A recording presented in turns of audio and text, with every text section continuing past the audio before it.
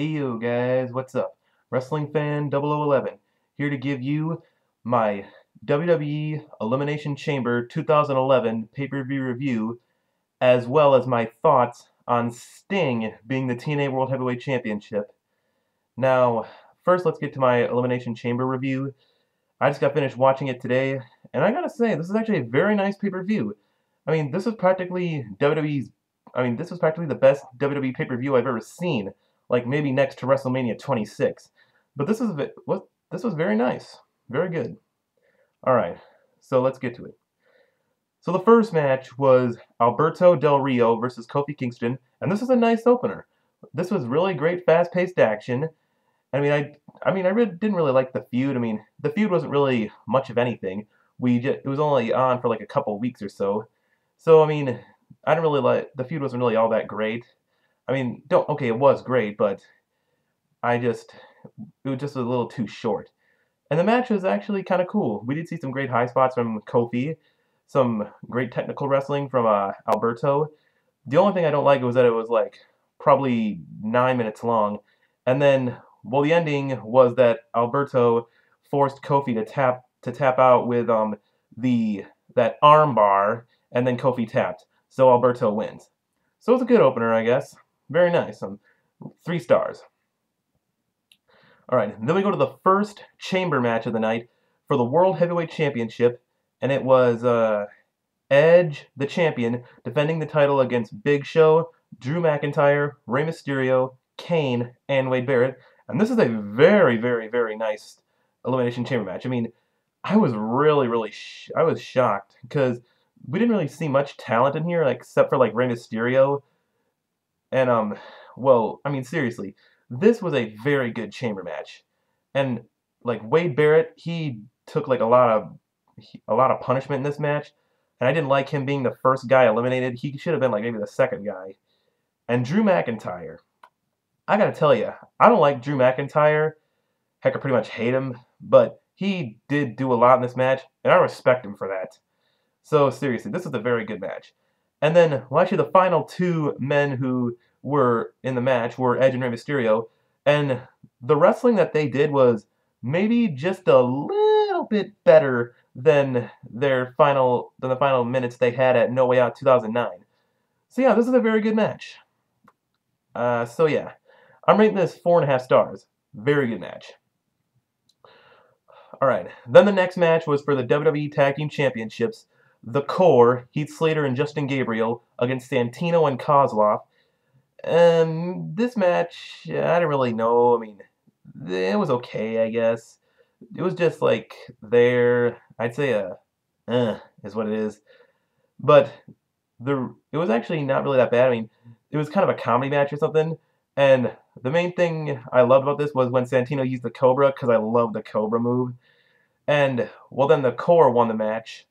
I can't remember how, and if you can tell me in the comments below. So, my thoughts on the Corre being the tag team champions, I'm really glad, because then we might be able to see the Corre versus the Nexus at WrestleMania. And, and I don't think Santino and Koslov were great tag team champions at all. But, the match was okay, I guess. It was just there. Alright, I'm rating this 2.25 stars. I'm just really glad the Corre won the tag team championships. Alright. Then we get to the most surprising match of the night, the WWE Championship match, The Miz versus Jerry the King Lawler. And like I said, I was really, really surprised. Seriously, Jerry Lawler, he really did put on a great show. He really did work hard in this match. And, seriously, it was actually not all that bad. Yeah. So anyways, The Miz won the match with a skull-crushing finale, and I'm really glad that The Miz won, because, seriously, most people on the internet, like on YouTube, they say that they wanted Jerry Lawler to win. But, you do gotta admit, even if Jerry Lawler would win the WWE title, it would be okay, but seriously, he is still 61 or 62 years old. I can't really tell. But, The Miz, it'd be great for him to go into the tag team match. It'd be great for him to go into WrestleMania as the champion, because then we might see a great match between him and Cena now. So, yeah, I'm really glad. I'm really happy The Miz won, but Jerry Lawler still did put on a heck of a show here. But I'm going to rate this 2 3/4 stars because, I mean, seriously, well, yeah, you know what I mean. It was only 2 3. I'm only rating this 2 3/4. If it would have gone like maybe a little bit longer, it would have been maybe 3 stars too. But seriously, I'm just really glad the Miz won. All right. And then we go to the main event, which was the Elimination Chamber match, and the winner gets a shot at WrestleMania 27. It was John Cena, CM Punk, Randy Orton, King Sheamus, R-Truth, and John Morrison. This was a very good match. I mean, seriously, in this match, you knew this was going to be a good match because they had such great talents in this match. But the only thing I didn't like in this match was where CM Punk's pod malfunctioned. That was kind of screwed up right there. And Morrison's spot off the top of top of the Elimination Chamber structure was really insane. And it made it kind of look like how John Morrison would be easily adapt to the Steel Asylum match in TNA, but we might not see the Steel Asylum match because TNA is a 4-sided ring. Alright, and this is a very good match. And, well, John Cena did win, so that was kind of predictable. I mean, I would have liked to see, like, maybe John Morrison win, but I kind of knew that. I kind of did know at the same time that John Morrison wouldn't probably win. And if King Sheamus won, I would have been really pissed, because he's already been WWE Champion, and I hate Sheamus. And R-Truth winning, I would say no, not yet.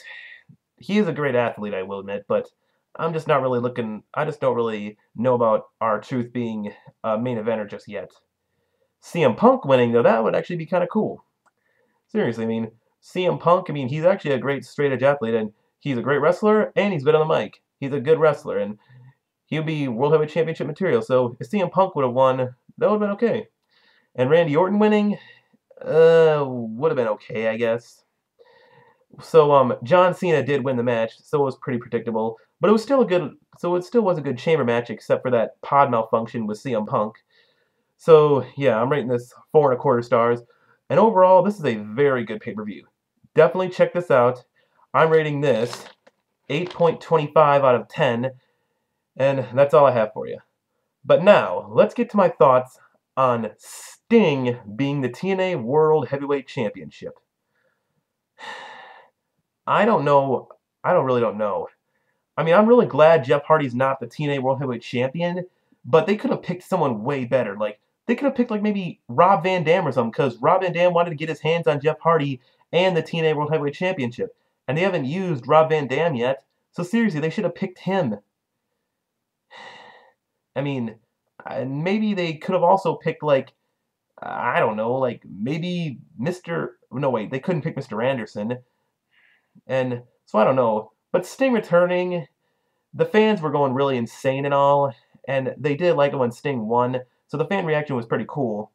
But I don't know about Sting, like, holding the title for a long time, but I'm just really glad someone is the TNA World Heavyweight Champion other than Jeff Hardy. So, I don't know, it's okay, I guess. But I just think they could have picked someone way better. But overall, Sting is okay as a World Heavyweight Champion, I guess. So, that's all the time I have for you now. I'm Wrestling Fan. Oh, by the way, before I also go, if there's any other reviewers out there, or people who watch reviews, if you think my review is good or something, if you think it was good or bad, or, I don't know, like, not good at all, or okay, then tell me in the comments below. So, that's all the time I have for you. I'm Wrestling Fan 0011. I'm out. Peace.